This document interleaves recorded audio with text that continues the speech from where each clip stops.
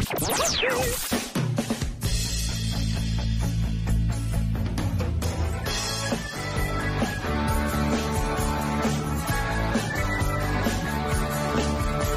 you know how to give the Vulcan hand sign, if you've never kissed a girl or tasted wine, if you write all your papers in Linux.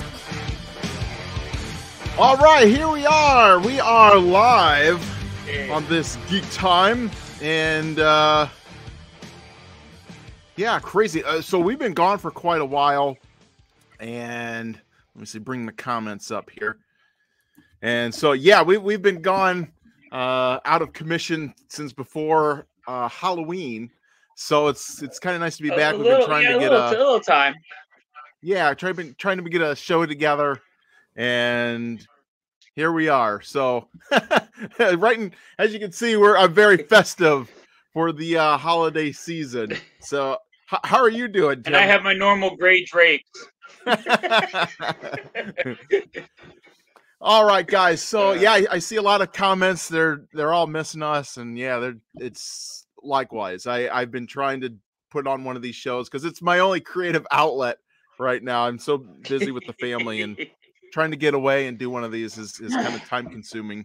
And during the Halloween season, I was kind of in demand locally for doing a bunch of ghost interviews and things like that. If you want to see all that, it's on my Ghost Doctor channel. But yeah, I was really in demand this year, so it was trying to do a show like this was impossible. But yeah. All right, so let's get down to the news. There's been a lot going on. I have to apologize real quick too, because we were supposed to do it last week, but it's my fault, everybody, because I was throwing a surprise 40th birthday party. So I'm an old man, and it's now. So that's the reason why Chris had put up that we were going to do it last week, but we had to cancel because I didn't even know I was going to surprise his birthday party. Yeah. Right, and happy late birthday to you. All right, so yeah, we've had a lot going on. Let's see. We've got a bunch of stuff on the docket today to just knock out. And one of the first news items, and just bear with me because I'm going to try to bring up, you'll see me doing a lot of stuff in the background here, probably while Tim is talking, where I'm trying to bring up, let's see. Oh, they changed the studio here. Shoot, I don't know how. Oh, here we go. Okay, sorry guys. They the program that I use, they've switched around a lot of the how to set this up. So I'm doing a screen share. But one of the things that very tragic thing happened, and it's interesting, very timely, because I know in the last Geek Time I told Tim I was going to make a note and make a point that we were going to talk about Power Rangers. Yep. And since then, the Green Ranger, Jason David Frank, died, committed suicide. And the more I looked into this, I'm sorry guys, I gotta go there. Things are not adding up. I'm like, okay, what the hell is going on? I mean, this is some Alex Jones type level crap going on here where I'm like, okay, I'm calling foul on this because I saw, okay, let me bring this up. So David, if you check out some of the last videos that he did before he died, I mean, this is a very tragic thing, of course. It's suicide, and I'm no stranger to suicide. I've had family members commit suicide. It's a very tragic thing. So I don't want to make light of the situation. But the things surrounding it, it's just almost weird because in the last video, and I don't know if you saw that, Tim, but to break that down, some of the things that he was talking about, it was very uplifting. And a lot of times with suicide victims, they know they're going to, they're coming to the end, so they won't plan things. Mm-hmm. And if you watch his videos, some of the last things he was doing, he was like, hey, I'm going to be here on this date. I'm going to be here on this date. Just talking about his upcoming dates, some of the plans that he's doing, and just very, I'm not sure what the word I'm looking for, but it's the antithesis of what you would expect with somebody who's planning a suicide. And Yeah, you wouldn't think that somebody who was planning to kill himself would be talking about, future dates and stuff that he was going to be appearing or stuff along those lines. So yeah, that is. I mean, I don't know. Maybe more will come out as the future dates kind of right. And then progresses. But yeah, and then I ran across this article where it talks about when all this happened, he was actually on vacation with his wife. They were having a great time. They were just having a very romantic time and whatnot. And she left the room for a couple hours, came back, and the whole thing unfolded. So it's like, all right, man, was there foul play afoot here? I mean, what is going on? It's just, and again, why would you take your life at the height of an emotional extreme? I'm just right. Or I mean, the Mr. Tinfoil Hat. What do you think happened? Do you think it was a plot by Rita and Lord Zed? What do you think? I see. Oh man, and you can't say ninjas did it or putties. Either one of those two. So. Yeah, to go down that rabbit hole. I mean, we're seeing a lot of weird things going down in Hollywood right now. And look, I'm the irate gamer. I was in 2012 around that time frame. Before all these other people that are big now in the gaming field. I was able to see a couple levels above where I was at in YouTube land and gaming world. And I started to see that there are cabals. There are these factions that exist. And if you're not going to be a team player, they will push you out. And that's kind of what happened with the Ira Gamer channel as a whole. And I've talked about this on a couple other videos where they approached me and they're like, hey, we want you to be part of the club.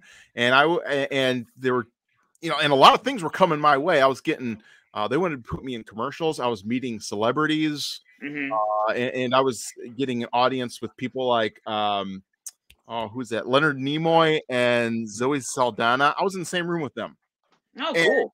You're not going to be in the same room with them if you're not part of the club. Okay, right now. And what ended up happening is I told these guys, well, I don't like your rules. I don't like some of the things that you want me to do. So I'm out. I don't want to do this. You guys can fly a kite. That's basically what I told them.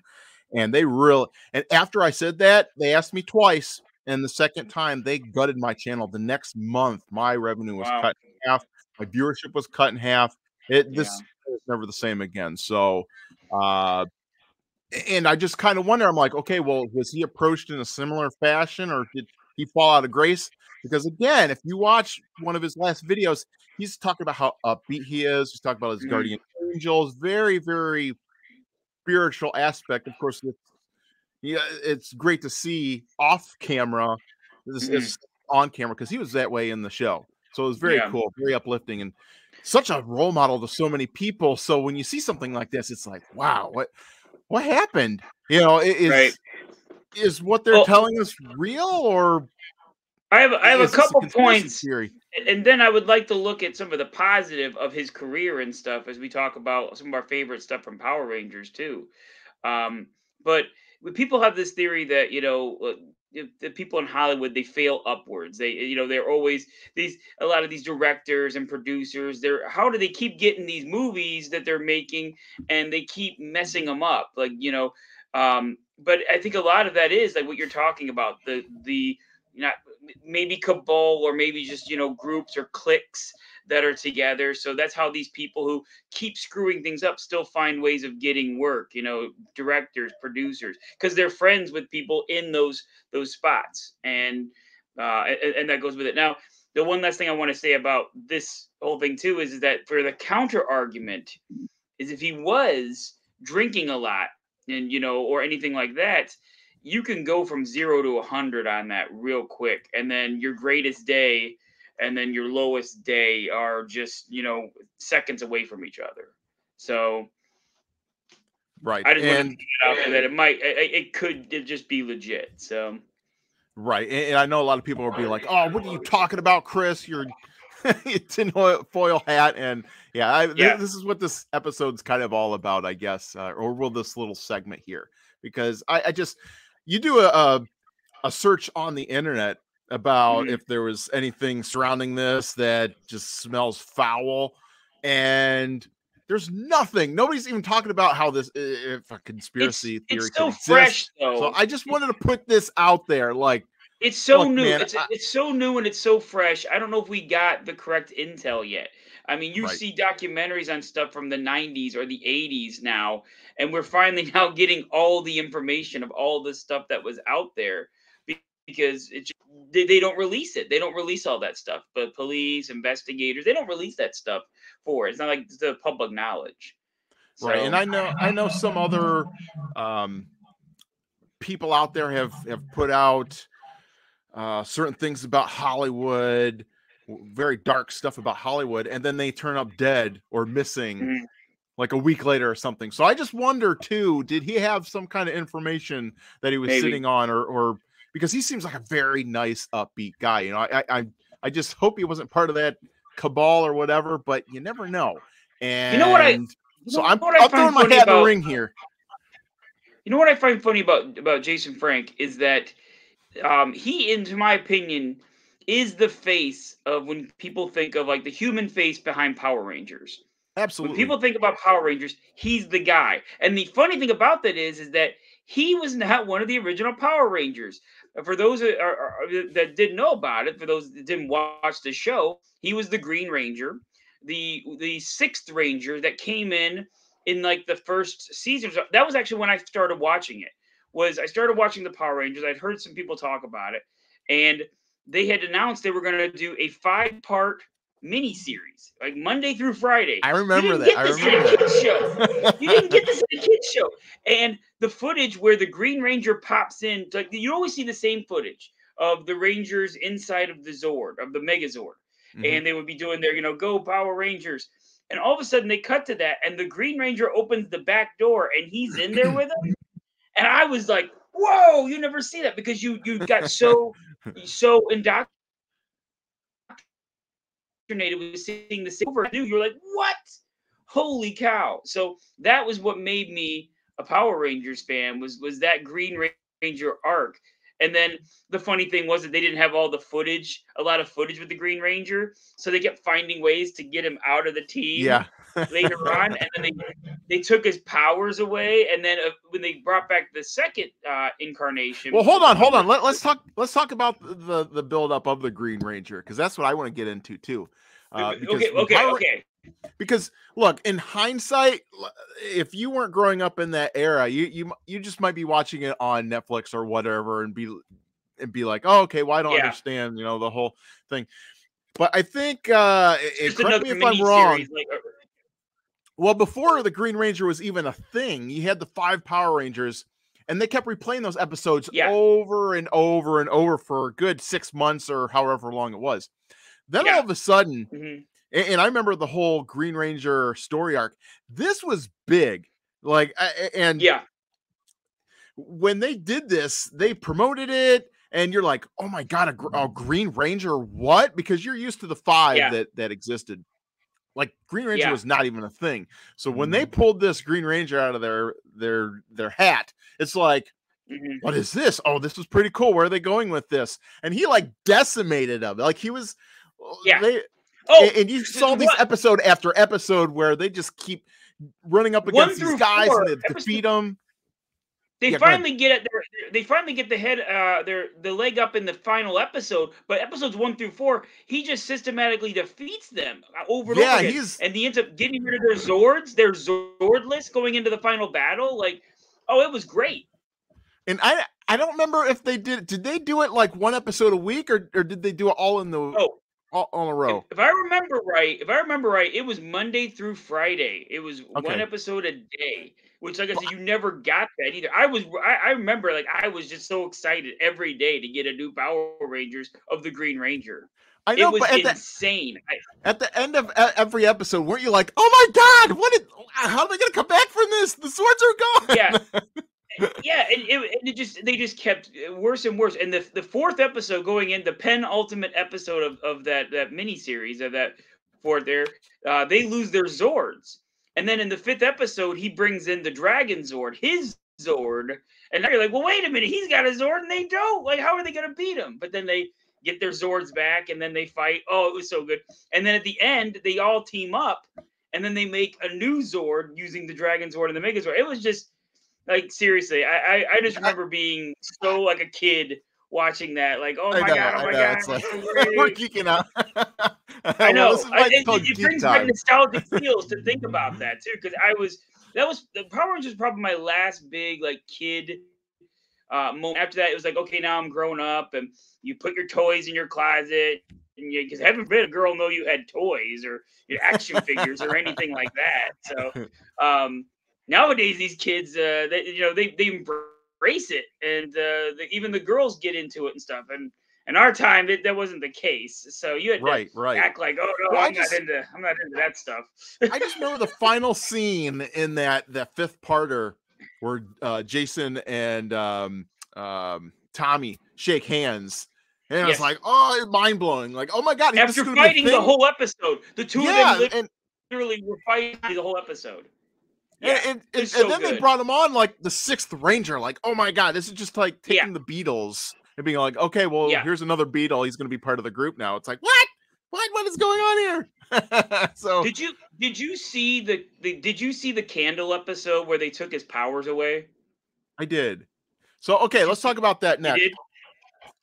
Okay, because that again, so now the Green Ranger is in and out because the footage they had, I forgot the name of the show and this was about a year later, I think, wasn't it? Oh, actually, I don't even think the Green Ranger lasted a full year from the miniseries and stuff because they didn't have enough footage from the Super Saiyan, whatever that show was, that in Japan where they took the footage from of Green Ranger. Well, before we get into that, let's build the scene a little bit because now you have the Green Ranger coming in. And for the next couple of months, you're rerunning all these episodes where Tommy's a part of the team. They're all fighting together. Yeah. And it's like, oh, this is great. Oh, I just love Tommy. And they really built Tommy up. Tommy became like the face. And he had a romance with the Pink Ranger. Tommy and Kimberly were a thing. And so go ahead with this is the Candle episode. So now what happens is that they kidnap Tommy. And they have this candle that has his essence or power, Green Ranger power, and it's slowly burning out. And they have to rescue Tommy, and it ends up with like Jason having to face off with Goldar. It was like this big episode, but they lose. At the end, the candle extinguishes, and Tommy doesn't have Green Ranger power anymore. And that was how they were writing him off the show. He says his goodbyes to Kimberly, and I was devastated. I'm like, what the heck? Too. I think everybody was. Ranger. And I'm just like, what are you doing? And then I remember they had after that. So now the Green Ranger's gone. Now we're back to the original 5 and we're doing that again. And then they had a mini series that I think was in prime time. I think it was like they ran it at like 8 o'clock instead of their normal, 4 o'clock, whatever time they did. I don't remember that. Yeah. And because they did a couple of them in prime time. When they first did the Thunder Zords, they did that in prime time. And if I remember right, the return of the Green Ranger was a 2-part episode that they aired in prime time. Because I VHS taped it. That's how I was like, I gotta get the Green Ranger. Oh my god! And he comes back for some, Deus Ex Machina. We need to do something, but then he ends up going away again. And so now the problem was that everybody loved Jason Frank's Tommy. Everybody loved that character. They wanted to see him and Kimberly get together. Now we're stuck. How do we do it? We don't have any Green Ranger footage to use. We've killed off the Green Ranger, kinda. How do we do it? So when they did the Thunder Zords, which was the Rangers upgrading because now Lord Zed had come in and he's the villain instead of Rita. They had to upgrade into Thunder Zords. Basically, like Transformers, a new way to get you to buy toys, but whatever. But whatever. I'm gonna put my cynical hat on there for. Well, I remember the build up to that was even. That was another primetime thing too. That was insane. Yeah, when you finally saw the Thunder Zords. Oh, right, and then they were starting to build up the a White Ranger, a new White Ranger. Well, that was the thing. They were like they started hinting episodes in. So they had the 5 with the Thunder Rangers. Then they started talking about hinting at there might be what's his name? The big head. Come on, an Alpha 5. Oh, Zordon. Zordon, yes. Zordon was secretly plotting something and not telling the Rangers about it. And the hint was, is it a White Ranger? Oh my God, it's like with a white light. Who is the White Ranger? And then finally, they had the White Ranger episode where they reveal it's Tommy, and Tommy is now the White Ranger. And oh my God, I think kids are, that's why the white Tiger Zord was the hot Christmas item that year. That was insane to get. I mean, it was like Arnold Schwarzenegger's Jingle All the Way fighting in stores trying to get the white Tiger Zord. I think, if I'm not mistaken, I'd have to check the timeline of it. I'm pretty sure Jingle All the Way is a mock of the white Tiger Zord, not of Tickle Me Elmo or any of the other further ones, because that year the white Tiger Zord was the hot item, and parents were killing each other to get it, just like that movie Jingle All the Way. So yeah, I don't remember that, but I do remember when they unveiled Tommy as the White Ranger. I was like, it just blew my mind because I thought we were done with him. I thought they were going to bring in some other guy, and then it was like, oh, Tommy, and that was a great secret that they kept. So, and then they just rolled. I actually suspected it. Mentioned Tommy's name. I was, because even as a kid, I was kind of hip to the whole, well, they're not doing it because they can't do it in the TV show. But then at one point, I think the Pink Ranger asked Zordon, why don't you just give Tommy his power back instead of a white Ranger? Why don't you give the Green Ranger his power back? And they basically go into, no, we can't do it. I don't think they even mentioned the candle. They might have known that was a stupid plot device, but whatever. They give some bull crap that he can't come back in power. And I was like, ooh, they mentioned Tommy. Is Tommy the White Ranger? I'm like, that'd be so cool. And then sure enough, when he unveiled, I mean, I cheered.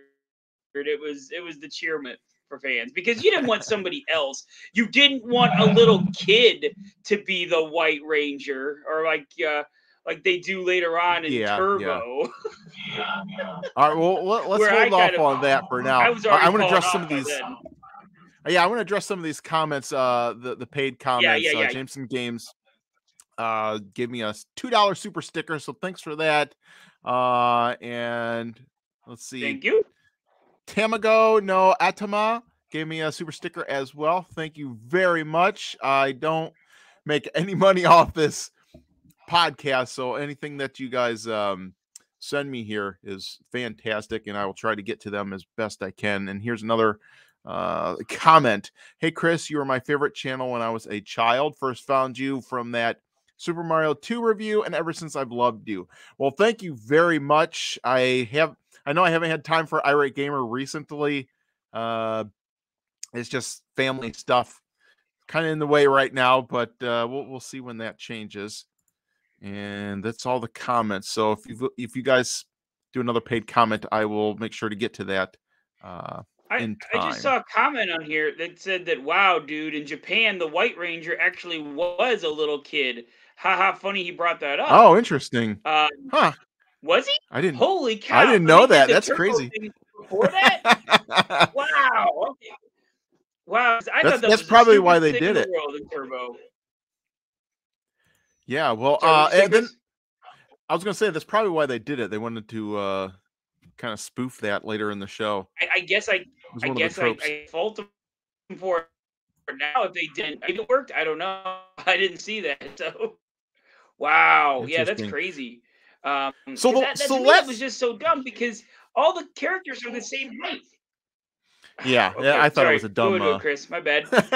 I was gonna say one of the last things I wanted to address too was one of the things I hated about the first generation of Power Rangers was when the 3 left. It just they didn't really make a big deal about it, but to me, I'm like, oh man, the 3. Like 3 of the Rangers, who was it? The Red Ranger, the Black Ranger, and the Yellow Ranger. Trina?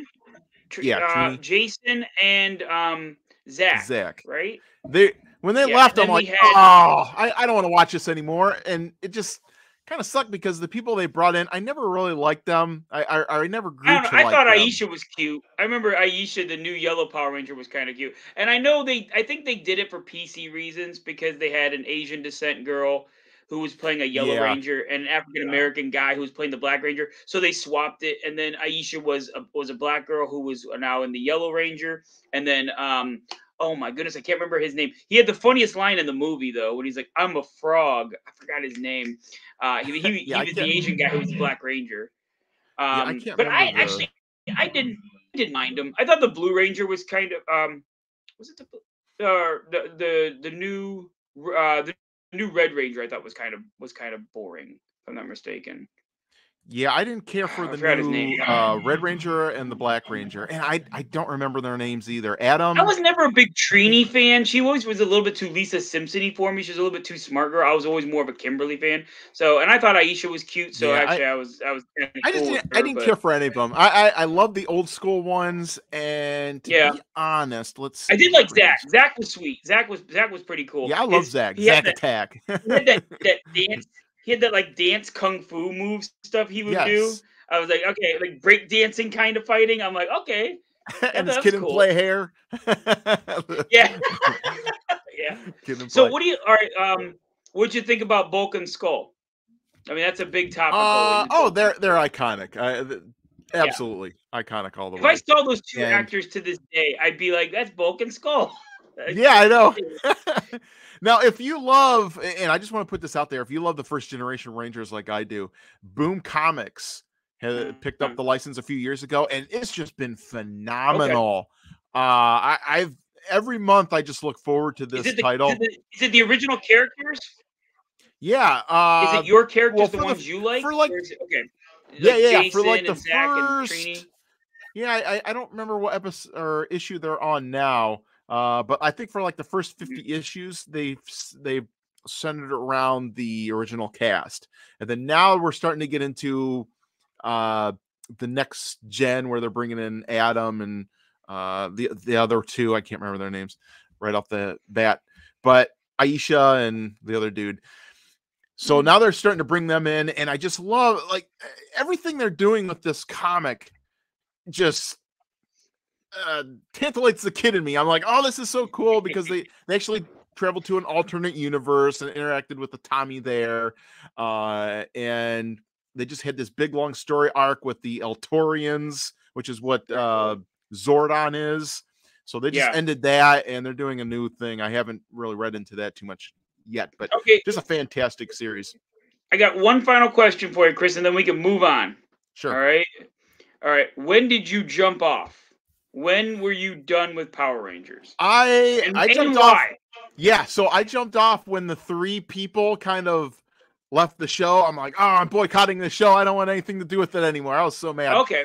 But I kind of stuck on way longer than you did. You didn't get to the first movie. You never even got to the But I did. I did. That being said, though, I still dipped in. I'm like, okay, I want to see what they're doing. So I was there when they went to the movie with Ivan Ooze and brought all that stuff in. I kind of dipped back in with the whole turbo thing. So I kind of knew what was going on. I remember they brought the Red Ranger back, Jason back for an episode, which was kind of dumb. But he was like they brought him back, I think, in later incarnations too. I think at one point he was like a Black Ranger. I've heard. I saw and read up some stuff on the history of Power Rangers. I think Skull, it'll become like heroes in the end of the show. I thought that's a really cool arc that they kind of unite the town when there's a big war and stuff. That's pretty cool, I've heard. But when I jumped off was when they introduced this character on the TV show. I think it was the same time as the movie, because they tried to do it where the movie introduced the Ninja Zord. Ivan Ooze was terrible, but they tried to introduce the thing though. Ivan Ooze was bad. Ninjitsu or Ninjit, I forgot this guy's name. He's like a blue guy, and in the show when they got their ninja powers, Ninjor. When they introduced their powers in the show, they didn't like do the movie like they didn't make the movie like continuity. They just went ahead and did this is how they get their ninjas Zords now, and this is Ninja who gives them their weapon, and he talk like this. And I was like, what is I was like, I am too old for this. This is You're too out. stupid now. And then Ivan Ooze, I think Ivan Ooze was the cherry on the cake where it's like, okay, now, okay, we're done. This is moving on. We're out of this. You know, I mean, it got too cheesy and too dumb. And Yeah, it did. for me. And then, like I said, when I heard they did the sequel movie, the Turbo movie, and they were getting Turbo Zords, and in the trailer, I saw the little kid go, "Hey guys, I'm the new Blue Ranger," and I'm like, "Yep, not gonna watch that." Glad I jumped off that one. Woo! And then to hear they did it in Japan first, like, oh, touche, I guess. Yeah. All right, let me address this. I can't suspend my disbelief for that much stupid. Let me address this comment real quick by Loveworn 88 Nick. He says, Chris, loved your angry reviews, found you back in 2009, sometimes preferred yours over the others, and you taught me about Super Mario Brothers 2. Yeah, that was a big one. That went viral all over the internet, and that's kind of what propelled me to popularity on YouTube. So I'm glad you saw that. Is that a transition? No, I'm going to go back here in a second because there's a couple of things I wanted to talk about. But I guess this is kind of a transition because, you know, with what you said with the first Power Rangers movie, it was okay, but the subsequent movies really fell apart.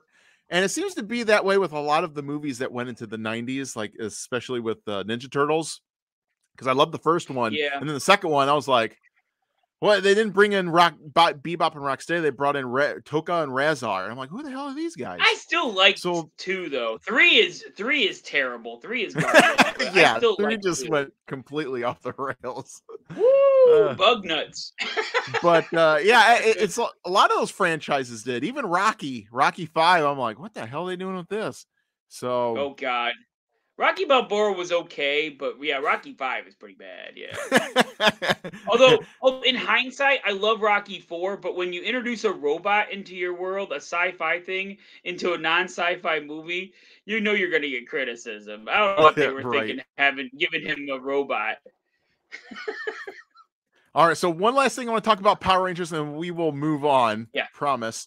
It was kind of sad because in October they announced that they were going to do this 30th anniversary where they're going to bring back all the cast members from the first generation. And you're probably thinking, oh, wait a minute, Trini died. Well, they actually recasted her with somebody that looks just like her. And I was like, oh, this is going to be great. Really? And now we have the suicide of Jason. So it's like, what do you do now? It's just like this thing it seems to be plagued by so many pitfalls, because I think even the Red Ranger guy, Jason, I forget his name, Austin something.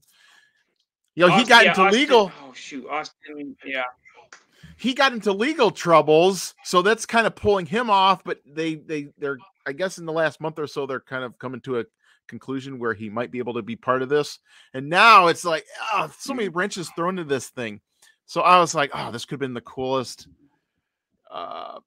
anniversary ever. But now, whatever you do in this anniversary special, you're just going to have this shadow of Jason just looming over the thing. And it's so tragic. It's like, what the hell, man? So, yeah. I don't know your thoughts. In wrestling, they call that term snake bit, where you try to do something, and no matter what you do, it something happens, and then something happens. The whole thing is snake bit. So, right. Yeah, that's what All it right, feels let me like. bring up, let's see. Adam was the second Black Ranger. Yes, that's it. Adam. Yeah, there you go, Adam. Okay. I'm a frog. Sorry, guys. What's that? That was what he said in the movie with the Adam, the Black Ranger, when they all got their new ninja Zords. He got a frog, and he's like, "I'm a frog." Boy, that was a fun movie. I just remember that to be so funny, because I remember as a kid too when those Zords came out, I was like, "A frog? That's not very violent at all. How's that gonna stand up to tigers and saber-tooth tigers and dragons and dinosaurs?" A frog. Yeah. All right, so let's move on to our next topic, which is Super Mario Brothers. And I know everybody's been kind of waiting for this. And it's a me, a Mario. Now I know you here. Let me take the dude, I wouldn't actually. I would not play that, man, because they will hit us with a copyright on that. It's Nintendo. Okay, I'm gonna try doing this where it's kind of like squeezed in there. I think we should be okay doing that and keeping the sound off.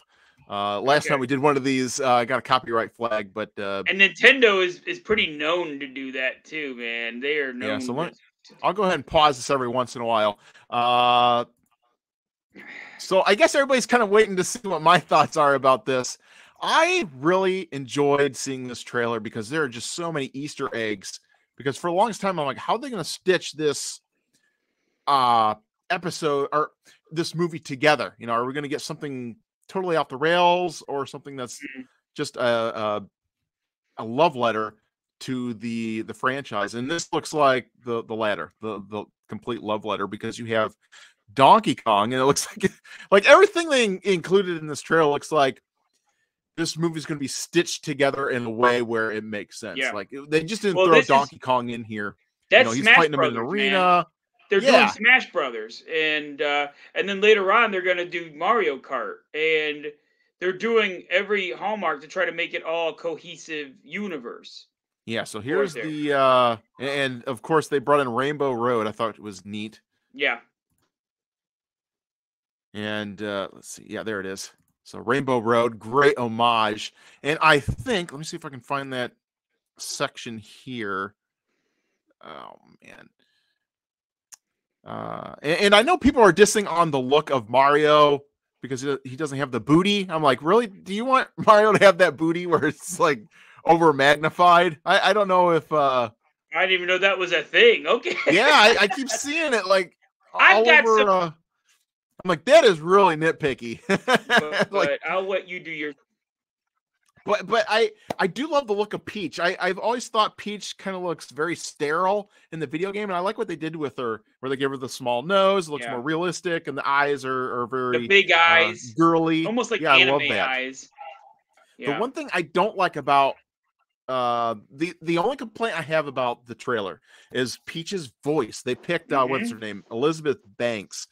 And I don't feel like she's the right voice for Peach. I wish they would have went someone that has a. Was it Elizabeth Banks? I think so. It sounds just like her. Was it Elizabeth Banks? I mean, I wish they would have went that someone... actually goes more with my point. That goes more to my point about my problem. Continue. Okay, sorry. go with your ahead. problem. Oh, I was going to say, all the voices suck. I'm gonna try to be as nice as I can. All these voices suck. They picked actors with name brand recognition because you know who Chris Pratt is, you know who Jack Black is, you know these people, and they picked them. They didn't pick the correct voices. I've played Mario games since I was a little age, and they have Mario talk in games. They've had him talk in games. He sounds like Italian stereotype. Okay. And you might not want to do that for this progressive age, but the problem is that that's what we know him as. At least get somebody to try to do that. Chris Pratt sounds so like mellowed down that I'm like, that does not sound like Mario. That does not sound like that voice should come out of that character. Jack Black is okay. I forgot the guy who's playing Luigi, but he's another one. I'm like, that doesn't sound like Luigi. And the same with Peach. I think the only two I was okay with was okay with Toad because he's annoying anyway. And I was okay, I guess, with Bowser because, what are you going to do? You don't want to just have like a dragon sound. You don't want that all the time. So you got to give him some character, especially if you're going to go with a goofy premise, for it there. But I don't know. I don't. I thought Chris Pratt did a good job. I can stick with him. Bowser, I thought was great, actually. And I guess I got that wrong. Peach is voiced by Anya Taylor-Joy. I don't know who that is.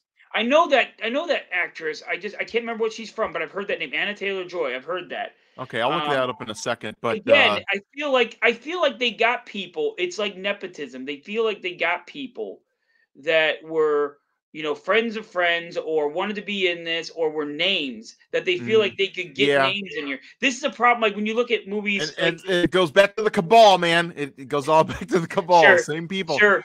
No, but the like when you look at animated movies from the 90s and stuff, where they start having all these actors play them, but really that's not the best voice for that character.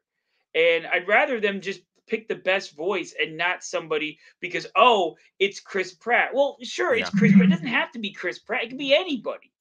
It's Mario. That's who we want. We want somebody who is Mario. And it feels like this is Chris Pratt playing Mario, but not well. I'm just not liking the voice acting. Maybe it'll be better later on.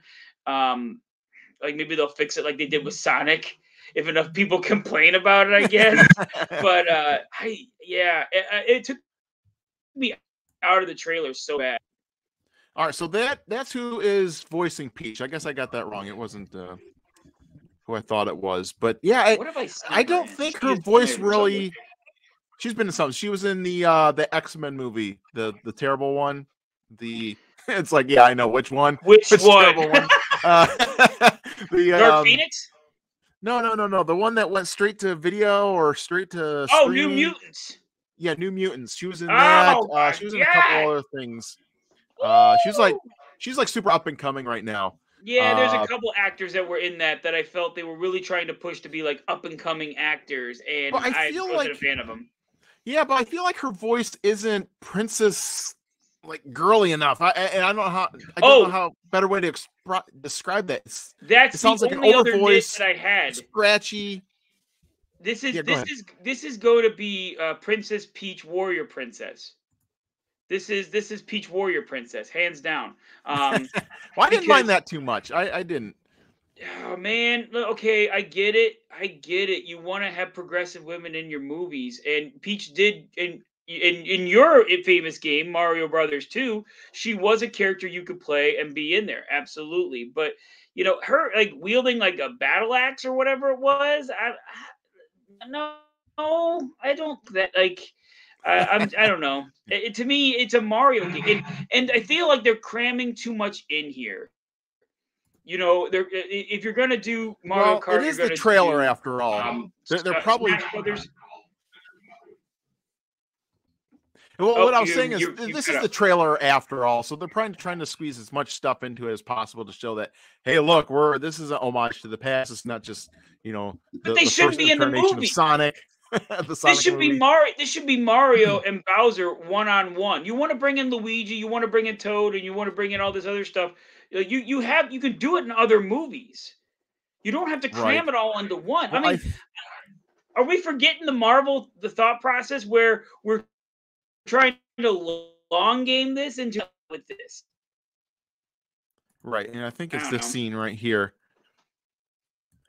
Yeah, it looks. I'm gonna reserve my my comments until after I see the movie, but it just looks like this might be in the beginning of the movie where she's like, "Okay, I have to defend my kingdom." And obviously, she doesn't do a good job because they have to bring Mario in. So I think that's where they're going with that. I get it, but right now, when we have a world where all these characters that we love are now being replaced by the female equivalent. It's just another thing added to it. You keep giving the bad taste in people's mouths. And, I said again, I don't care if you have a female or male character, but don't just take said hero and then make them the new version of that with a new coat of paint. Okay, now it's the Pakistani Wolverine. Like, I just want Wolverine. Like, you want to give me a cool character that has those traits? Give them to me. Yeah, stop it. Yeah. So I'm But to Peach's credit, But to Peach's credit, she did kick butt in Super Mario Bros. 2 and a playable character in all those games. So yes, look, I'll be right there with your rally. Battle axe. Come on. Maybe that's just one off. All right. But I did see the complaint online that is a complaint where Mario kind of looks like a doofus in this, and Peach is the powerhouse.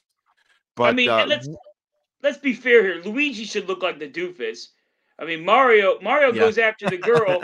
Luigi's in a mansion with a vacuum cleaner trying to get ghosts. Like, I mean, that's the difference between the two of them, you know? Yeah, it looks like they're paying homage to that. And this scene where I have Yep. queued up right here, this looks like this is an homage to the intro to the Super Mario Brothers show where they get sucked down the pipe. And that's what I'm We're excited the Mario about. Brothers, and Plumins the game. That's what I want to see. I want to see them Yes! in Brooklyn get sucked down the pipe, just like in the intro of the Super Mario Brothers show. Hey, yo, Luigi. So I am totally down with that. And I have to say, I mean- Toad sounds like Toad from the Super Mario Brothers show. So I was psyched about that. Yeah, that's the one thing I that was the one voice that I was like, okay, that's accurate to the Yeah. thing, everything we've seen. The Super Mario Brothers animated show to even in games and stuff when they talk, you know, that one was actually accurate. You know, also too, and man, I kind of liked this thing they did. Captain I Lou think I brought it Albano. up before on here. Yeah, good old Captain Lou. In Mario Odyssey, they basically explain that his time when he was facing Donkey Kong, like they basically retconned that in Mario's games into his storyline, and I kind of want that too. I would like to have seen a Donkey Kong or Mario fighting Donkey Kong, you know, in a construction area in Donk City, you know, basically doing that. That was in Odyssey, and instead of it was Pauline he was getting instead of Peach, and it was Mario's first girlfriend. Which, okay. I'm telling you, Mario, you should go back to Pauline. She'd treat you better. So, well, and I like this scene too. I mean, you see all the Mario's got to go through this obstacle course that looks like a level. Yeah. So it looks like there's just so many fan homages. Yeah. Which looks great. I'm sure I'll like a lot of it because I've played all these games. I beat pretty much. I think I beat every Mario game but Mario Sunshine. I just refuse to play that more. I hate that game so bad. Mario Sunshine. Everybody who says Mario Sunshine is a great game, I'm sorry, you're wrong. You're wrong. Whatever. So that's funny because I remember when that game came out too. I just kept playing. I'm like, this has got to get better somehow. And I just remember playing it. I'm like, this is goofy as hell. What the hell is this? Like the sun would kind of like move over and take away the darkness in the main map there. It's like, oh, this is goofy. I didn't like it when I tried it on GameCube, and then when they re-released it on 3D All Stars, I hated it. I had one of the black controllers, the Pro controllers, and I ended up buying the GameCube controller for it because that's the only way I feel like you can play that dang game with some of the controls with how you can control the water spout and everything. Oh, I'm like, if you have to buy another controller to accurately play a game and actually try to beat levels, it ain't good. No, it's no. And Toa Idar, I think that's how you say it, says Mario Sunshine haters. Yep. Yes. Yes. I love that. I want to bathe in the tears of everybody who loves Mario Sunshine right now. I hate that game so bad. There are games that I have played and beaten that I went through it. I did it, and I'm like, ooh, that was tough, but I'm over it. Sunshine, I don't even like revisiting. It's like the only 3D Mario. It's the only 3D Mario game I haven't beaten. And I don't want to. It's like I don't need that notch on my belt. I'd rather enjoy the rest of my life and not play Sunshine. All right, I'm trying to think if there's anything else to cover with Super Mario Brothers. But yeah, I dug it. I can't wait for this to come out. The only problem I had with it was voice of Peach. So I think that's pretty much my rant, and things are going good. Yep. So, all right, let's move along here because here we are, almost 50. We're 50 minutes in, and we only covered 2 topics. You knew it was gonna happen. Oh my gosh, it is just ridiculous. All right, so Indiana Jones 5 coming at you, and so Tim had very strong feelings about this. So we'll get your comments first before I dive into this. Oh man! All right, okay, here we go. All right, you want me to go first on this one? Okay. Yeah. Did anybody watch Kingdom of Crystal Skull? Do we want more indie first? I'm just gonna ask that. Do we want more indie? I think we want more good indie. Oh, okay. So you should probably go first because I've heard what could be some spoilers for this. This is some really? speculation about this.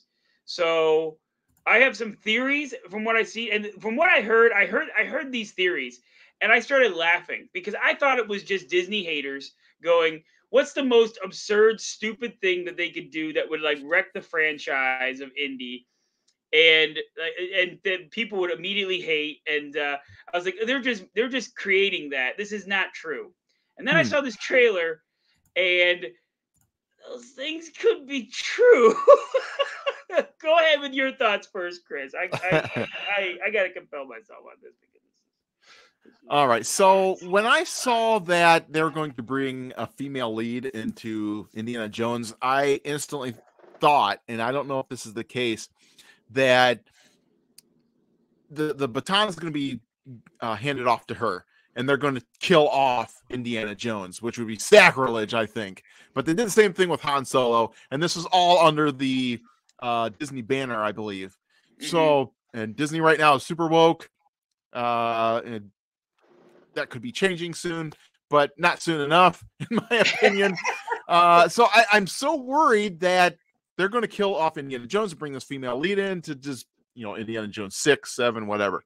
And then I read this article here. Let me pull this up here. Oh, maybe you had the speculation too.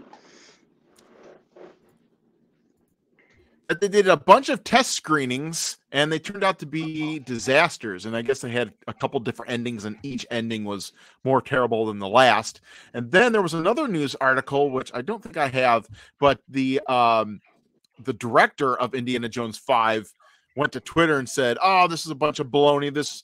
We've never screened anything." So I don't know if he's trying to save face or if it's actually rumor.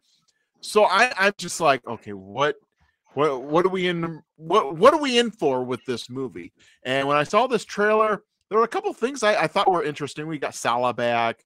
They're doing. It seems like they're trying to go back to the roots of Indiana Jones, which would be interesting. Because in more ways than one, Chris. In more ways than one. Yes, because they're going back in time. It looks like. I don't know how they're gonna. Let me bring that up. So when you first see that, you think, "Oh, that's a flashback." I think this is about time travel. Oh, I think we're going back in time. And if people didn't like Dial Aliens, of Destiny, I mean, yeah, that could be because Dial of Destiny. Aliens, then guess what? Time travel is even more ridiculous than having aliens in your. Because I mean. What are we doing here? What are we doing going back in time with this? I think this is ridiculous. And from what I've also heard, they're going back in time to kind of finish off the Indy character so that this girl will now be our new Indiana Jones. This is going to be a bait and switch job. I'm telling you right now. And whether or not time travel is the plot, I mean, the trailer looks like it. You see young Indy in this. And yeah, you see all the classic homages from or tropes from the old movies. Even what was that? The de-aging effects don't look bad on when you see a couple of them, but then you see like where he's writing. Oh, I like that the Millennium Falcon right there. I know, like what is that? That's what we call an homage. They're doing an homage. I think that's a World War II plane, but it does look very Star Wars-esque. Okay, I know that the Millennium Falcon fight scenes were based on like World War II plane battles and stuff. They had footage of, but no, come on, we know what that is. That's Han Solo in the Millennium Falcon. Yeah, they think they're cute. Like him riding the horse. There's a couple of scenes where he's riding the horse where you can clearly see they just put Han Solo's head on, like CGI to head onto a body. It does not look right. Some of the effects look pretty bad. Some of the de-aging effects look really good. They're going back, but time travel. I have a friend of mine who said once that he likes Indy best when he's just in the 40s fighting Nazis. You know, that's what he I likes. agree. And that's where you need to be. Now, if they're going to go back in time to give us some of that, sure, but man, it's time travel in an indie movie. I'm just not don't know if I'm feeling it. I don't know yet. Right. And James and Games here says they lost the vision, and I completely agree, because if okay, let's say this, we don't know anything yet, but if this is about time travel, like, why are you doing time travel with Indiana Jones? I want something that's grounded. Okay, I want him going after treasures. Like, if you've taken George Lucas, he's mentioned publicly that Indiana Jones is based off the character Scrooge McDuck, where Scrooge is, if you read the old Scrooge McDuck comics, he's going after treasures, and treasures that are very familiar, and building. But it was also filmed like the old serials you would get in front of movies and stuff, where our hero is in peril, and it was based on like that style too. And it, I hear you when you say that. Now, there is magic and stuff in these worlds. There is. So right, and if you watch the first couple movies, fantastic. Even when we get into the Last Crusade, look, if you're not into Christianity or whatever, it's still a great movie, and it still builds on what people know about Jesus and the cup and the chalice and all that stuff, which is great. And then you go off into the the fourth movie where it's like aliens, and look, if you're into aliens, that's great. I love researching aliens and things like that. That's great, but I don't want I forget how you say it, Tim, because I know you said stuff like this before, but it's like, I don't want my chocolate and my peanut butter when it comes to Indiana Jones. I want peanut butter and my chocolate. Yes. Let's ground this thing in reality as much as possible. In terms of the 40s, 50s, whatever. I want to see him going after lost treasures like, I don't know, El Dorado or some buried city, or the lost city of gold, or something like that. Like, let's go after stuff like that. And instead, we're dealing with time travel. I don't know. It kind of seems like, what was that movie they did? Prince of Persia, where that was based off time travel too. Yeah. With the sword. So I don't know what they're going with here. Great point. I forgot about Prince of Persia, which that was a video game was based on. But yeah, I don't. We even saw, like, what was it? Uncharted came out this year, and I just don't know if these writers and movie makers, like, not even just the writers, because the writers are terrible right now in movies, but like even the directors and stuff, they just don't know how to make a action-packed, fun-paced adventure movie now that just grips you the whole way through, where you can get character development, you can get exciting chases, you can get all this stuff, and not, at some point feel bored or want to check your watch or anything. I couldn't tell you how long Indiana Jones and the Temple of Doom or the Last Crusade were, because I was so engrossed in the movie the whole way through. I mean, whereas like a lot of these new movies that come out, you're like checking your watch, like, I'm bored. I don't care about these people. I just, whatever. Okay, that's a cool action scene, but all right, it's a little long. All right. That's what I mean. You're like, I want to be a kid again watching movies. I don't want to be a critic watching movies. And I can still watch those old movies and still feel and be a kid again. That's a good point. And I don't think it's just because, it's nostalgic or whatever. We say that crap, but no, there's movie magic. And these movies nowadays don't have it. They don't have movie magic. They don't have ways. I think about the poor kids that sit there and watch these movies and are bored. When I was a little kid and I was sitting there wide-eyed and was just, enthralled. They get that stuff now, these kids do, from video games, and they get it from other means of entertainment. They don't, like, that's why movies are kind of a dying form, because a whole generation of kids don't care, because what they've been given when they were kids are boring, bland, nothing. Marvel was like the only thing doing good, and as we've talked about, it's going downhill. Right. And I got to tell you, going back to the writers, now this is interesting.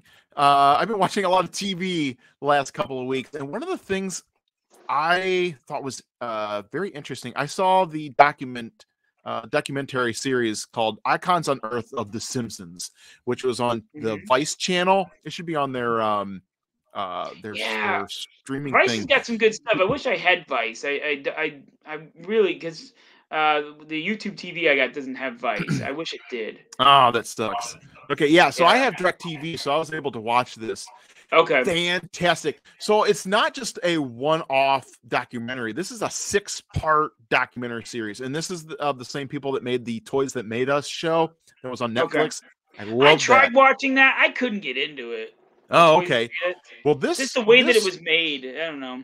So this right here reveals the people that have kind of taken over writing in the current landscape of Hollywood, because this was an amazing series. I suggest anybody to watch it. So what they did is they're talking about how the show started and the first season of the show and all the pitfalls, very deep and detailed, which I just love. So they got a lot of the old writers, a lot of the old artists and things like that work on the show as talking heads. And it's like these people look like down to earth people that love the craft, and they seems like they had their heads tied on, screwed on right. And then you had a couple people as talking heads that they have writing the show now. And every time they switch to these people, you start to cringe. You're like, oh my God, who the hell's that? They just look like this, and they don't hide it. They look like the typical SJW type, classic stereotype of what those people should look like. And so the one person, they kept switching to her, and I don't know if they got off on it or what, but they kept taking her as a talking head, and she had nothing to contribute whatsoever to what they were talking about at the time. And it's kind of like they wanted to put her on a pedestal just because she was this stereotypical SJW type. And everything she said was just, she was very proud of the fact that she took over the show in the past couple of years and how great the show is now. And you look at the ratings, the ratings are just plummeted. And I'm just like, you're writing on a show that people don't really like anymore. People, you look online, people can't stand The Simpsons now. And she's proud of it and glorified. And so I Google searched this girl. I can't remember her name, but I Google searched this girl, and she's very unhinged. She's, I guess she got fired from a job, and she just lost her mind. So she spent the week at Disneyland and blogged about it. Like, she did like 300 blog posts in one day about, I'm at Disneyland and F you to the people that fired me or whatever. I'm just like, what is going on? These are the type of people that work on Simpsons now. And so it's just like you see a small microcosm of what's going on in Hollywood now. So if that's what's going on at The Simpsons, you can guarantee it's going on behind the scenes at, who's taken over on Star Wars and Indiana Jones and all these franchises and even Marvel. So I'm just hoping this tipping point just happens soon, because this is, you get to see what's really going on behind the scenes. Absolutely. So, and I know I got off the track there, but I wanted to. But it reminds me of that South Park where they were sniffing their own farts. Right. That's what a lot of these people, when I hear these Hollywood types and these people now that are, we're about progressive and all this other stuff. It's you're applauding yourself you're just sniffing your own farts. You're just applauding yourself for the sake of applauding yourself. If we have real, equality in this, then it doesn't matter that, we have the first Asian superhero, the first transgender, whatever. If we're all equality, then that doesn't matter, because if everyone's special, no one is. Right. And a great line from The Incredibles. And go ahead. No, but that's the thing now. It's okay, cool. So I have watched. I know it's on hiatus right now. I have watched the new Quantum Leap show, and I mentioned on this show before that I was excited about it. They have a non-binary character on this show. I didn't even know that was a thing. I won't lie, but there's somebody who just doesn't identify as anything thing per sex, I guess. And it's just, it takes me out every time I see it. Just like, okay, what are you? But okay, fine, whatever. I mean, I just, to me, it's like, I don't get this. I don't get why, why we have to really showcase it. They really, it really heads up to showcase it. And I just feel like, okay, big whoop, okay, right? But they're putting them at the forefront, like, yeah, we're so progressive that we have this non-binary. I'm like, I don't get why we're doing this. Okay, sure, whatever. Right. We're caring about things we shouldn't be caring about as a society. All right, it just drives me nuts. I don't get why this is so progressive that we have to do this. Okay, I'm somebody who chooses. Well, okay, well, fine. All right, you choose to be that way, whatever. But if we want a real equality, we shouldn't be celebrating you for being that way. There it is. Right. Yeah, and the comment on the screen is it hits home as well. If you're like, well, I don't want this in my show, you get accused of being a hater or against it. And look, if it makes sense, throw it in by all means. I don't care. No, I don't care. I just feel like this character is put to the forefront because of what they are. Yeah. And instead of actually it being, a character, and I couldn't tell you a thing about their character in the show. I mean, okay, they're non-binary. That's it. Right. And so the point I want to make now too is it kind of makes me mad because when I saw that Beavis and Butthead was coming back, and I was just like, oh my God, there's just so many things to make fun of that's going around in pop culture.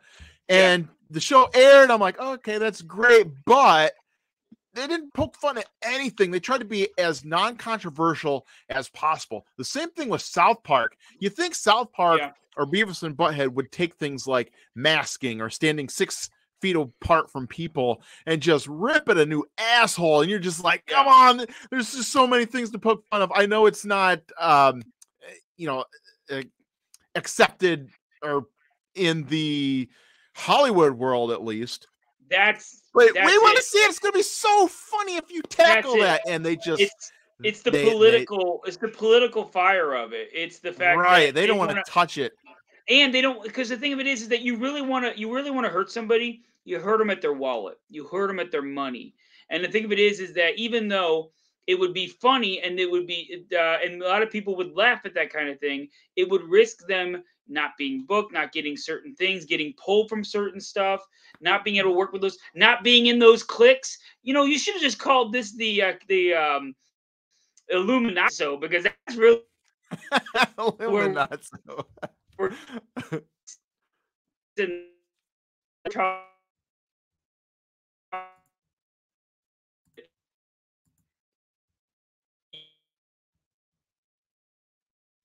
I think Tim's cutting out there.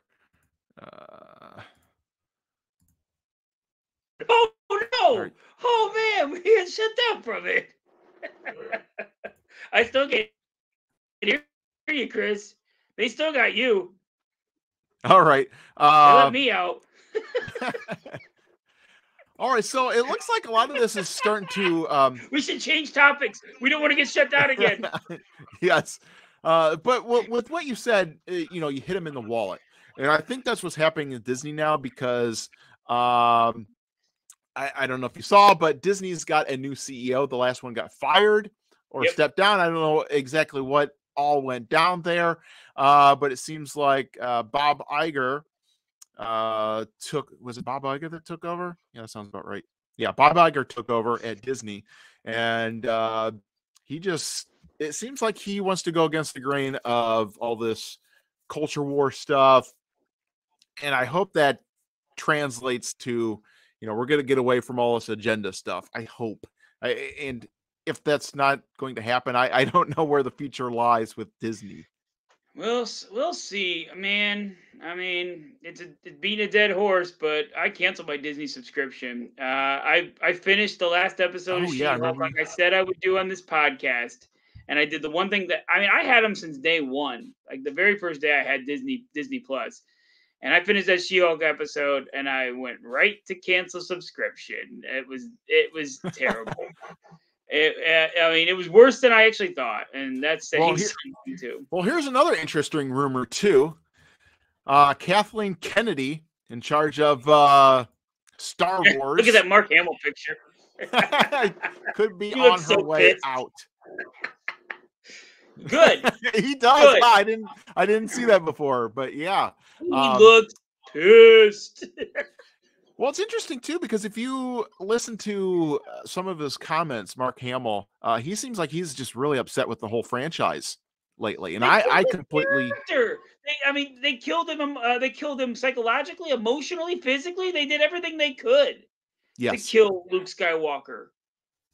Oh my God!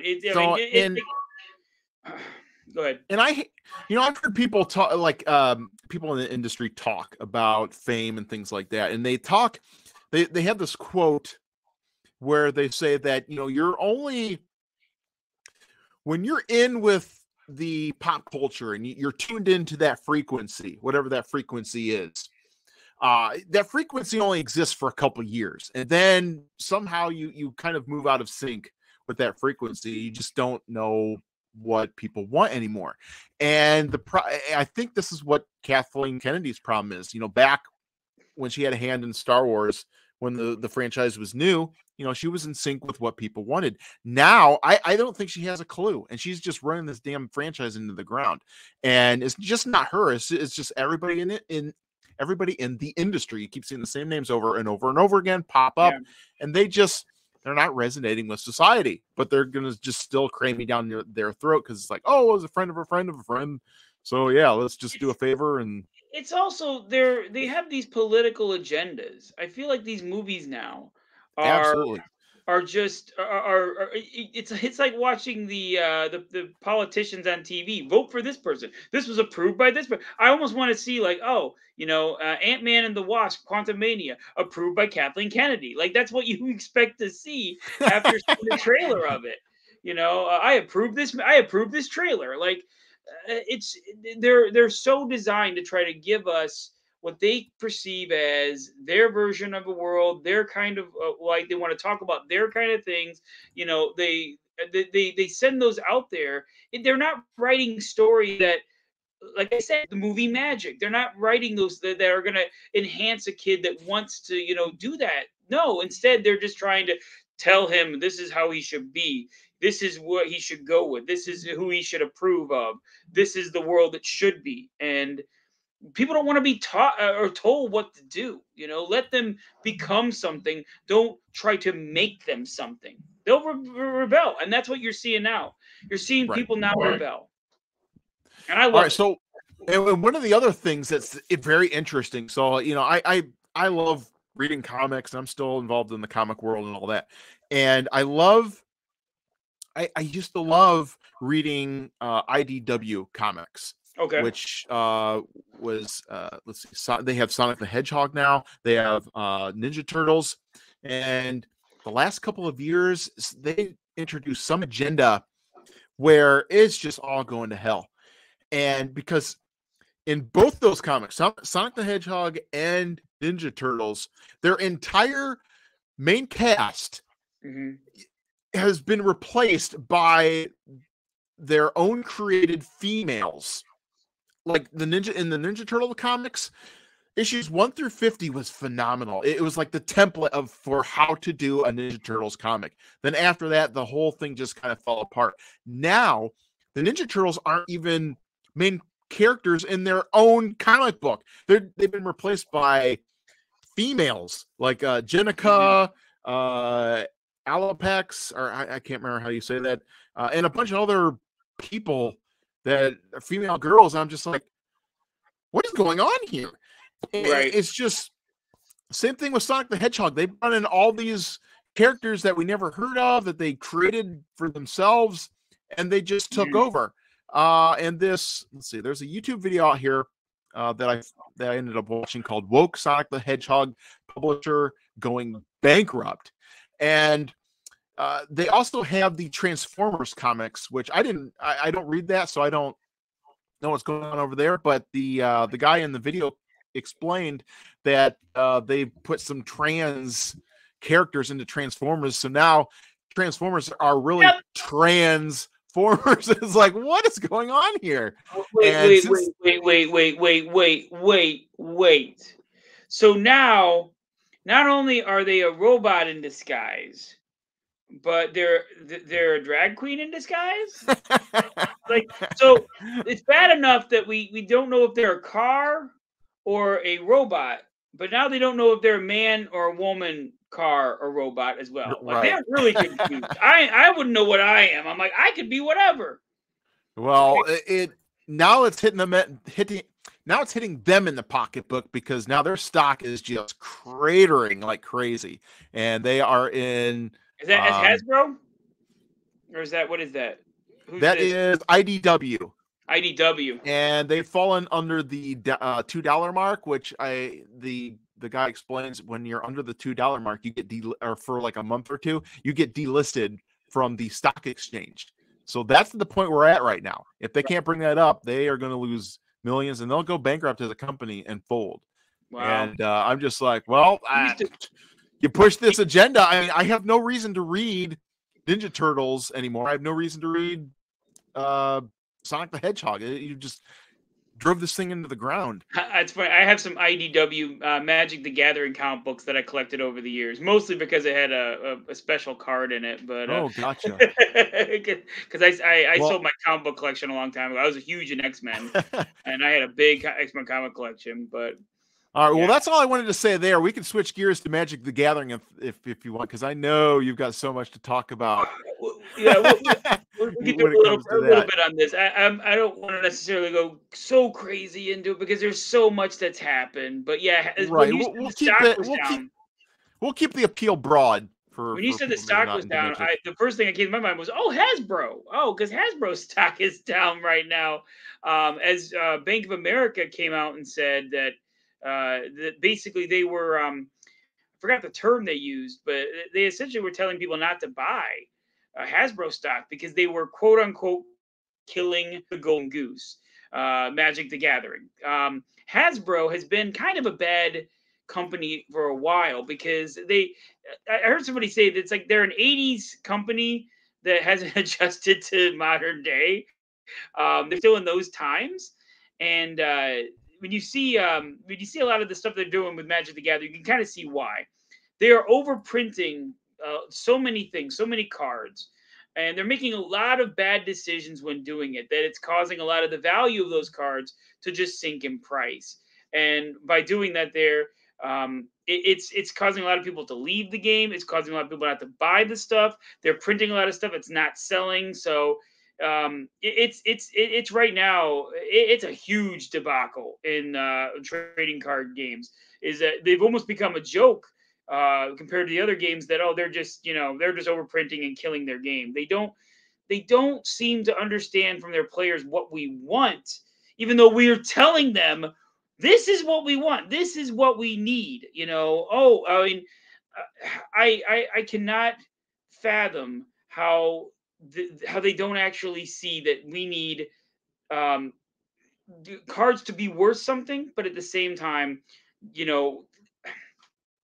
to handle it with a I forgot the term, kit gloves. They need to keep that focused. Now, the big thing they did right now was 30th anniversary edition. This was they have a set of cards called the reserve list, that they used to have a list of cards they would never print it ever again. And they decided to print fake cards that don't have the same magic back. They're real cards, but they aren't tournament legal. So why are you printing them? And they sold it for $1,000 for 4 packs. You randomly could get the Black Lotus that was of this fake back, this card, and it ticked everyone off because people wanted to have legit versions. They didn't destroy the reserve list and say, okay, we'll print these cards. People would have liked that.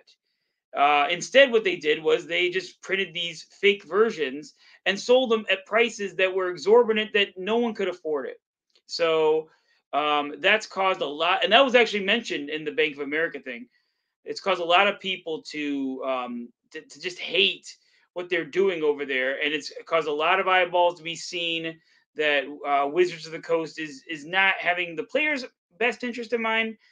And it's causing a lot of people to kind of turn away from the game. And I love Magic the Gathering, but that's why I am the irate Magic player right now, because I hate what Hasbro, its own company, is doing to it. It is it's similar in theory, I mean, as what Disney's done to Star Wars or Marvel. When you see the parent company just not take care of the golden goose, the thing that's actually making its money. Look, Hasbro has Transformers, but that's not their big sell. They have Monopoly, but come on, it's not their big sell. They have other IPs, but their big sell has been for years. What's kept the company afloat has been Magic the Gathering, and now they're just printing it into the dust and printing so many things that's making the prices of a lot of these other cards come down, which is making collectors leave the game, players leave the game. I mean, shoot, every kind of Magic player has been hurt by something they've done lately, and you just the way the world out there right now, people are not happy, and I get it, So I had to do a little rant. Danny Gomez over here, the $1,000 packs were nothing more than crowdfunding. The fact of the matter is that no, it's the reason why I didn't like it is because I wanted them to actually print cards that I could legally legit play. If you're going to print cards that you can't legally play, why are we printing these cards? You're basically saying, okay, well, we're just going to go ahead and let anybody just print whatever fake cards you want. And if that's the case, then we're in the wild, wild west. Well, what's the point of even playing the stupid game? It's a slippery slope that they went to that I don't like, that they went into this. And the fact that they charged $1,000, and it's not $1,000 for a box set. This is $1,000 for 4 packs that could get you cards. There are many people online that have opened up these 4 packs for $1,000 that have opened pennies worth of what's in there, because most of the cards are not worth anything. And the fact that these are not real versions of those cards, they can't be tournament played, they don't have a big need for these out there. So people are spending $1,000, and they might as well just be buying $1,000 in lottery tickets and losing every one of them. Well, I just know. So yeah, it hurts the game. I know a lot of collectors were mad because if you have these cards from way back when, a lot of them are not able. They came up with this no reprint list, and if you have these cards, the value of them are just going to keep rising. But if they reprint them in any way, it'll hurt that bottom line, which, I get. You don't want them to keep re-releasing the same damn thing over and over again. And I got to address this too. I got to address this too, that Danny says also back that just don't buy it and let people who don't want to spend the money on it, or who do want to spend the money on it, do it. You're not losing anything here. But the thing of it is that you are. And there's been a lot of people in the community that have been telling people, don't buy this. Because what happens is that Hasbro are just like what I said before, they only care about the wallet. So they're going to put $1,000 product out there. That's a huge risk, a huge gamble for anybody who buys it. And then if everybody buys it and it sells out, guess what comes next year? A $2,000 product, a $4,000 product. And what's happening is that on top of all that, you're printing cards that should not be made. We shouldn't have fake versions. There is a problem with counterfeit Magic cards out there. People make fake Magic cards and sell them, and then all of a sudden now it's like printing fake money. You can get thousands and thousands of dollars for a Black Lotus. So now we're going to print a different backed Black Lotus out there so that somebody can counterfeit. Or the even worse part is that they could even counterfeit these, and these are harder to detect. You're letting the scammers and the people that are doing that, you're giving them more options to be able to do that on top of it. And you keep making the goal post bigger and bigger by saying, okay, now $1,000, $10,000, $100,000 pack. When does it stop? Right. And I will say, there was a specific card that I wanted, a high dollar card, and I had to go through 3 or 4 different eBay sellers because every time I got this card, you'd have to take like the little microscope thing and look at it, and like 3 times in a row I would get this card and I'm like, this is a damn counterfeit. And And the guys were just like, "Oh, I didn't know." And it's just, and I don't know if they're being jackasses or what. I don't know if they really were trying to rip me off, or maybe they got duped. But it's a problem, and yeah, so it's just counterfeiting is a bad problem that I just hate. And when it comes to Magic the Gathering, I don't really play anymore because, and this is another problem, they've implemented so many different mechanics into the game.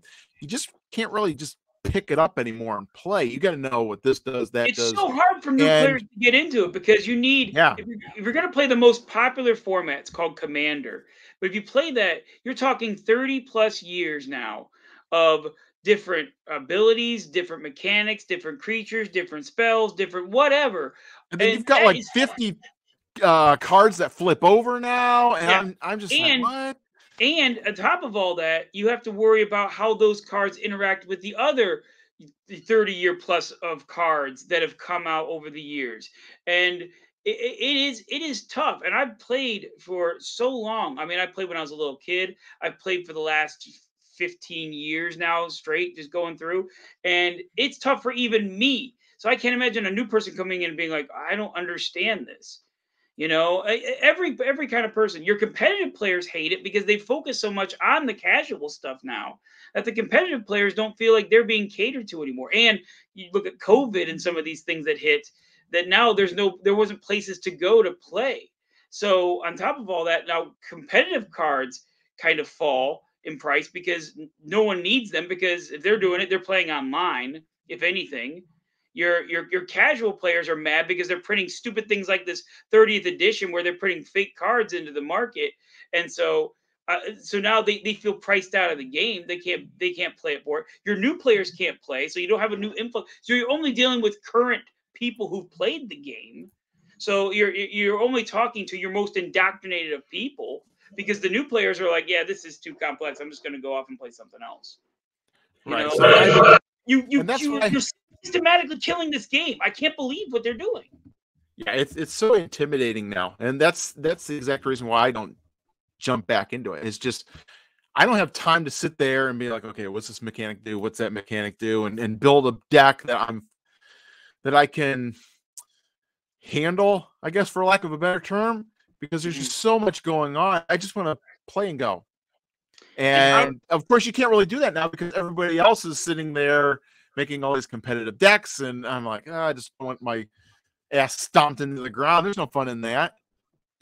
So another thing too counterfeits are also a big problem too, because what ends up happening is that you counterfeit these cards.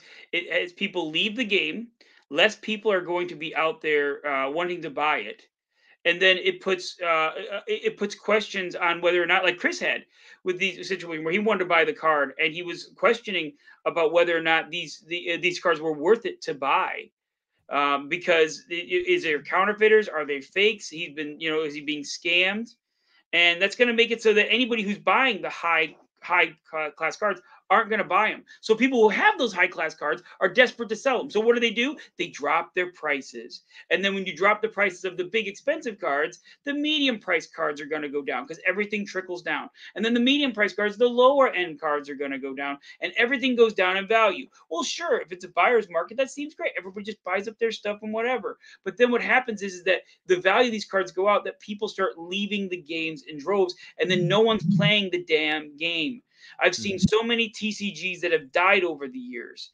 That World of Warcraft had a TCG. Star Trek had a TCG. Star Wars had a TCG. Vampire the Masquerade. You know what happened? The problem with it was that the card prices were worth nothing. People didn't want to invest in it. They didn't have excitement over their stuff. They didn't want to play the game, and then they end up leaving, and no one played the game. When we talk about Lorcana coming up here, this is why I said the biggest hurdle that Disney's Lorcana is going to have is whether or not they can get people to play the dang game. It could just last just on the IP. Pokemon does very well. I know many people who collect Pokemon cards but don't play the game. But that's not every card game. And I've seen many of them come and many of them fall. And Disney's coming into this real late in the game. I don't know if they're going to have enough to really, especially now that Magic, the big one, the number one is struggling. Now they're going to come into this game and go, we think we know better. Okay, let's see you do it. Right. And I thought this was interesting. That Lorcana, is that how you say that? Lorcana is how I pronounce it. Lorcana. Okay. Yeah, the cards that they handed out at the D23 Expo are going for like $900. It's like, holy crap. So there's like big anticipation around this game, it looks like.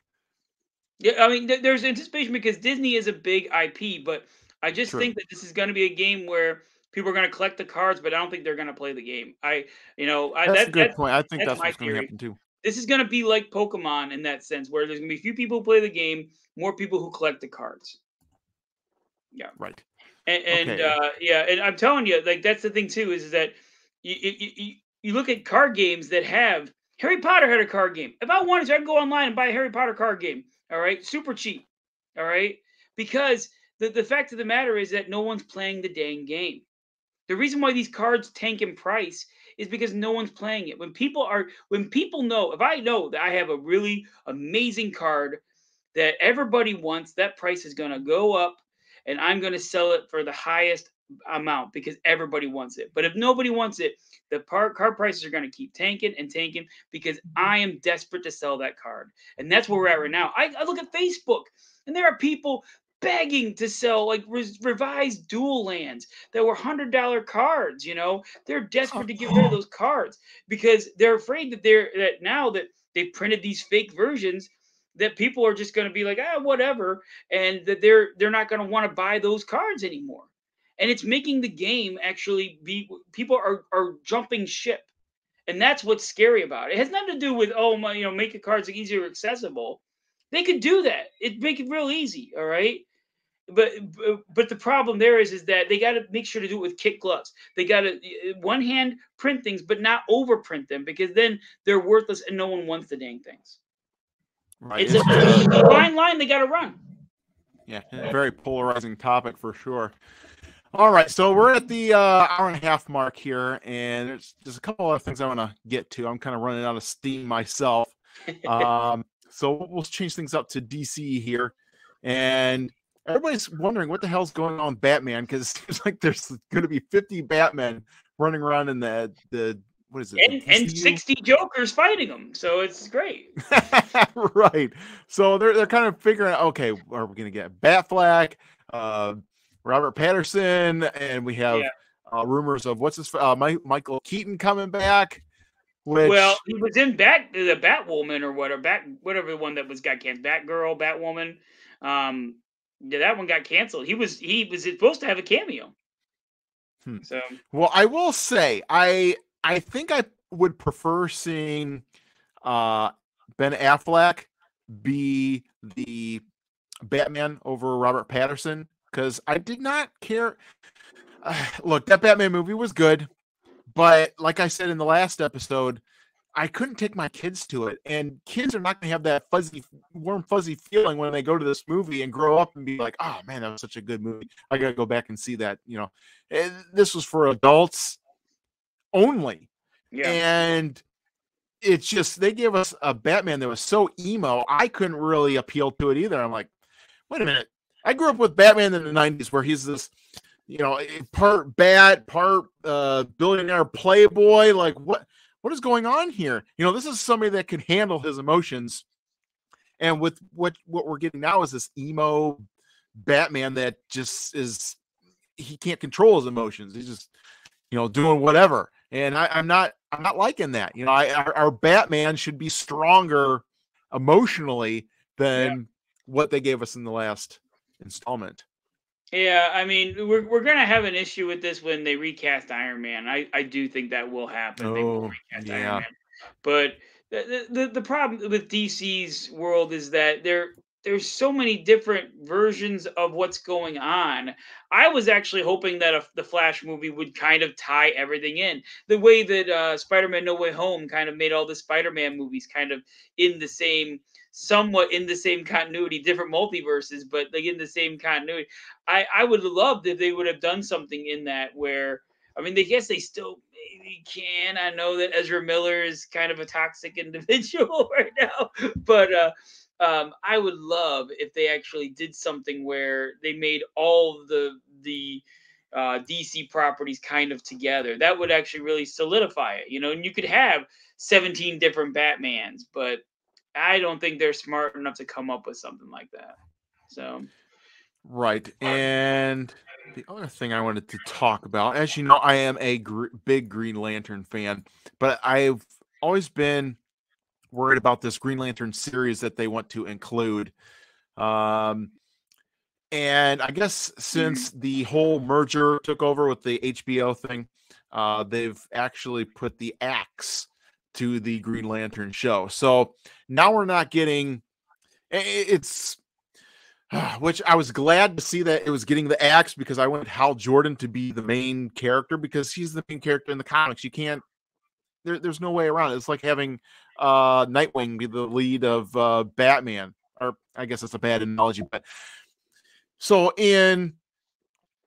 I guess it is a good analogy, because so what they're doing is they're not going to focus on Hal Jordan in the new series, which is supposed to be the lead Green Lantern. Instead, they're going to focus on John Stewart, the Black Green Lantern, who came later, which I'm like, well, why wouldn't you start from the beginning with the main Green Lantern character and then work your way forward? That's what I want to see. I want to see Hal Jordan, get incapacitated. So they bring John Stewart in, and then somewhere along the way, he gets incapacitated. So they have to bring in Guy Gardner, and then it just leads to Kyle Rayner. Is that how you say that? But I want to see like the evolution and the flow. Where were you? Guy Gardner was the one I couldn't think of. Who? Which one? Guy Gardner was the one I couldn't think of. Oh, okay, Guy Gardner. For the longest. Yeah, but I'm just so mad because I'm like, there's only one time. Look, there's only one shot we're going to get at getting a Green Lantern series, and I just want it done right. And I just feel like they're just going to drop the ball on this if they want to go the way all these other franchises are going, with elevating the the SJW type scenario, where it's like, okay, we're gonna elevate these other guys over the white guy. And I'm like, oh, just for once, can we not play politics into this? Just give me something that we're dying to see. So and thanks, Toe. I really appreciate that. And you asked. Hold on for 1 second. Toa, you made a comment before asking if I was doing any more call-ins. I actually had to shut that feature off because it was costing me like $100 a month, and every time I would use it, it just would malfunction. Sometimes the caller would drop out. I couldn't connect with the caller, and sometimes they couldn't hear Tim talking. So I was like, oh, this is just a pain in the ass. I figured we'll just address the questions as they come in the comments, the main ones that we wanted to get to. So there you go. But sorry, Tim, I didn't mean to talk over you. No. Hey, you saved me from the Green Lantern talk. So I was just asking who your favorite Green Lantern was of all of them. Oh, Hal Jordan, hands down, because he was the main guy. And well, I did say that I was curious if they ever did the Hal Jordan Goes Bad arc. Would you be interested in seeing that?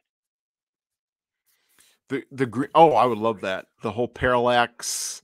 The problem is that you have to come up with something besides Superman, Doomsday, and Superman's death and stuff, because that was all tied in with it, if I'm not mistaken. So, well, that's why I would love to see. That's why I love to see this come to fruition, this Green Lantern series. But I want it to be based solely off the comics, because there's so much rich history there that you could spend the first year of. And this is how I would plot out a Green Lantern TV series. For the first year, I would have the initiation of Hal Jordan, and then the cliffhanger would be, oh, Sinestro is actually doing bad stuff with his ring, and so he falls from grace. Sinestro, for those of you who don't know, he's Hal Jordan's mentor of learning the ring and how it works and things like that. So when he turns bad, that could be the cliffhanger. So the next year, maybe he's taking, maybe he incapacitates Hal Jordan. So the next year we see, Jon Stewart come in. Maybe he gets something happens to him. Bring in Guy Gardner. All this stuff is going around in the background. And then maybe the season 2 ender is the rise of the Sinestro Corps, which is the Yellow Lanterns. And then you would just go through there. You would go through the fall of Hal Jordan, of him becoming Parallax.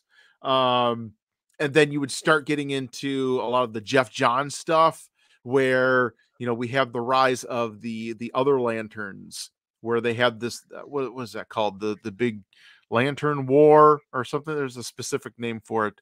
Blackest Night. You have that whole war going on. I heard of that, Blackest Night. Yeah. Yeah, and you can have that go on for like 2 or 3 years, and that would be fantastic. Cool. And then just go from there. It sounds like that would be a really sweet epic. That would actually be interesting to watch with it. You should join the Cabal and go write this. Absolutely. That's the main reason I'll join the Cabal. But in the same vein, the same thing goes with Batman. I would love to see a Batman TV show done right, because we keep getting stuff that tiptoes around the waters. We keep getting Gotham. We keep getting I didn't care for Gotham. All this goofy stuff. It's like, give me a Batman where he starts, he introduces all these characters, and then at some point we get Dick Grayson come in, and then he becomes Nightwing, and then you bring in Jason Todd, and then he gets taken out of the picture. Then you bring in who's the other guy? Oh shoot, why am I blanking on this? The third Robin. Tim Drake. Yeah, Tim Drake. Tim Drake. Right? Yes, Tim Drake. I know, because it's my name, Tim. I mean, come on. Right. And then at some point, then you bring back Jason Todd as Red Hood, because that was a phenomenal story arc. So I feel like they keep dropping the ball with Batman, all the DC properties. I mean, let's get down to brass tacks here. I'm not too thrilled with what they've been doing with Superman, Shazam. I want the old school Shazam, by the way. I don't want this Power Ranger, what do you call it? Captain Planet ethnicity type thing that they're doing with all these Shazam characters. Like, just give me the main ones. There could be hope, though, and maybe the reason why they're talking about Affleck and stuff instead of Pattinson is because there was actually a lot of positive at the end of Black Adam, because Henry Cavill showed up as Superman. Gotcha. I didn't see, but so I think that there is an outcry who want, or at least those characters kind of come back, and so the movies that are going off away from that they're trying to maybe they're wanting to keep in on that focus. So I wouldn't be surprised if we get another Snyderverse movie in the next 5 years. I'm not saying Snyder directing it, but just Snyderverse movie. Yeah. Well, I don't know what they'll do, but all right. I just hope it's better. So okay, I will end this here. I'm out of steam. I don't like talking this long because my voice is kind of like hoarse, but I don't know when we'll be able to do another one of these. Yeah, I wanted to kind of make this extra long because we've been gone for so long.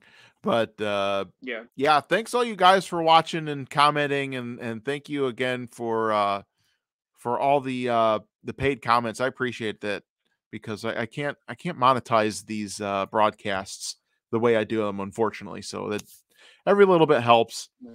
And so thanks. Do you have any closing comments there, Tim?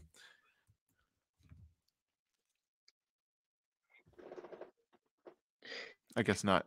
They're trying to shut us down, Chris. I get freezing. All right, guys. Well, thanks for watching. And if we're not back by Christmas, I hope everyone has a Merry Christmas, a great holiday with all the nuttiness that's here and coming and prophesied to come later this year. And so hopefully we'll all get to the other side. So thanks, guys. I appreciate it. Let's see. Let's get our outro music, wherever I put that. Join the cabal, everybody. Okay, there. What is that? All our mates. What? All right, thanks again, and appreciate everybody. Thanks for watching. See you guys.